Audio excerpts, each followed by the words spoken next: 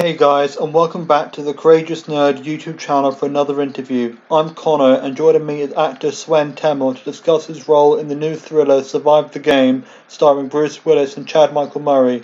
If you enjoyed this interview or the others on the channel, please be sure to like and subscribe.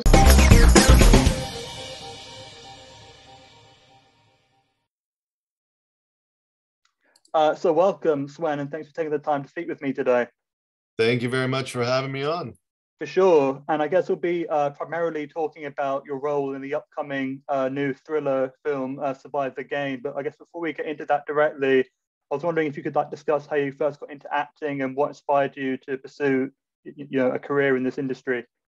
Yeah, absolutely. I mean, for me, I grew up in, I was born in Austria, and then I moved out here with my family.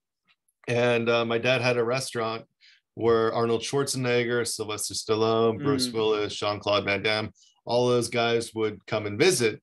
And I was so fascinated by it because I would watch their movies and then I would see them in person. And I was just so confused that they could be two, three different people. Yeah. And they would, take you along this ride in movies. And I was just so fascinated by that's even possible. And that's actually what sparked my interest in the beginning, is that I wanted to take people on these journeys, on this ride of emotions, and let them escape reality for a couple hours. Absolutely, yeah. And I mentioned obviously Survive the Game, which is what you've got coming up. And without giving too much away, could you kind of tease maybe the plot of it or who you play? So I play Cal. I play Bruce Willis's partner in crime. Okay. And the movie is pretty much just an action-packed movie from start to finish. It deals with these two cops that are after these drug dealers. And I get a little bit hot-headed and ahead of myself and sick and tired of these people ruining lives that I don't really think about it. I just run into this warehouse without thinking twice. And well, things don't go so well as I planned. And the chase ensues onto this farm where Chad Michael Murray's character lives. And then it's our job to take down the bad guys. Absolutely, yeah. And obviously you mentioned Bruce Willis and Chad Michael Murray, and I've actually also done an interview with James, who directed the film, and that'll be out by the time this one goes up. But I suppose, how was your kind of experience of working with those guys and on the film in general? Working with James is just incredible. I mean, from the start, he knew exactly what his vision for the movie was. Yeah. And we got along from the second we met. We just bonded. And that's really important as an actor, to trust your director, that he knows what he's doing and that he can trust you with what he wants you to do. So we bonded from the first second, and I loved working with him, and I hope to work with him again in the future. So he had some strong ideas for the movie, and I think they worked out really well.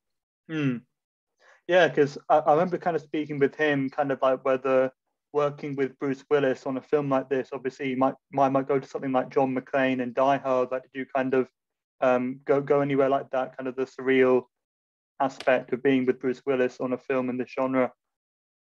I mean, working with Bruce is just a dream come true. I mean, I've worked with him in the past on some other movies, but not to this capacity where, we're partners and we work together. So I actually had to, create that and make that real for me. But it really wasn't that difficult with him because, I mean, he's so professional. He knows what he's doing. Yeah. And he brings something special and something that he can do really well. So he made me feel comfortable from the second that we got in that car and we started rolling cameras. Yeah, and I was going to ask about your audition process for landing the role in this film, and just because of what you just said, didn't knowing Bruce Willis beforehand help or hinder you in any way in landing the audition? It kind of worked. I knew some of the producers that worked on this film, and they actually, when they read the script, they gave me a call and they said, "Hey, Swen, we think you'd be perfect for this role of Cal. What do you think?" So I read it and took a look at it, and I fell in love with it right away because there's a lot of similarities between Cal and myself. Yeah. And so that's how that went. Sometimes it's just about who you know. Yeah, that's the old kind of adage, isn't it, with this industry in general, like less about what you know, more about who you know. And yeah, definitely having, It helps to be in the industry for a little bit and build up relationships with various people, because everyone's always making movies and you never know when there's a part or a role that comes along that they would think you're perfect for.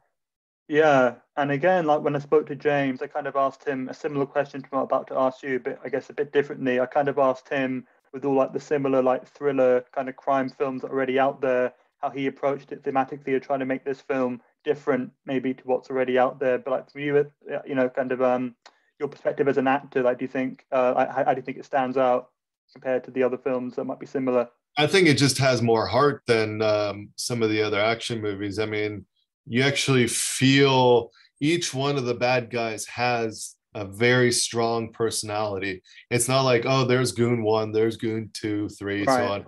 But you kind of go, oh, there's that guy, there's the one with the mohawk, then there's the girl, there's the guy with the tat. They all Mm, have such rich personalities.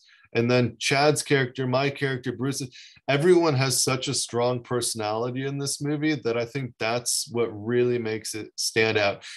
James is very good at making each character important. There's mm, not a single character in this movie that's sort of like a flyby, or he's just there to say a word or two. But yeah. each character really is important to the movie, and he's really made sure that people know that. Yeah. I mean, I don't know if it's a term that you're familiar with, but it's kind of the same thing you were describing, but like red shirt, it comes from Star Trek, where basically they're just there to die. That's the whole Yeah. reason they're there. But there's no one like that in this, just saying that. No, I mean, there's plenty of people that die in this, but Oh you yeah. actually remember who they are when they die Mm. because James has made sure that you know.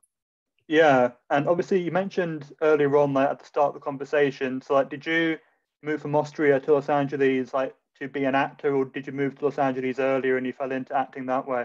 Yeah, so I moved here when I was younger because my dad started businesses out here, so the whole Okay. family moved out here, and then I kind of fell into the acting world. Yeah, but I guess maybe then to anyone who might be thinking about making the move if they're from elsewhere, whether like elsewhere in the States or like just generally, like what do you think? What advice do you think you would give to them before committing I mean, I to would kind of say if it's doing that? something that you truly feel passionate about, if it's something that you really are willing to give your life to and Mm, dedicate time and money and effort to, I would say go for it. Why not? Everyone's got a dream to do something. If you have a dream to be an actor, mm, you go ahead and pursue it. You do it with 110%. If you kind of just say, nah, I'll give it a try, then there's no point. But if it's something that you're like, I really want to do this, I yeah, really want to become an actor, then go for it. Do everything possible to try and make it, because you can. yeah.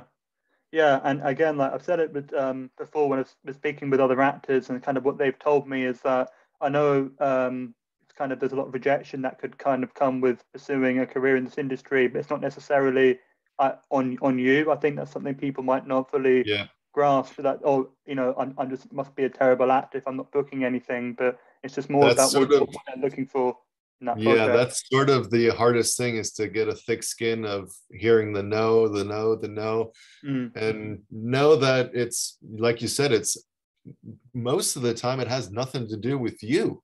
mm, Sometimes there's things that are going on behind the scenes that there's so many variables to getting a job that you kind of just have to do your part and let it go. I mean, yeah, I'm not saying don't care, but in a way, do the best that you can and then move on to the next one. mm, And that's easier said than done, because yeah, you sometimes get an audition that you're like, I had one recently that I was like, this is mine. This is right, mine. yeah. And then you never hear anything back. And yeah, even now there's still a level of disappointment, because you think you're like, I killed that audition. I really Mm. did well. But even now you still gotta say, okay, you never know what happened.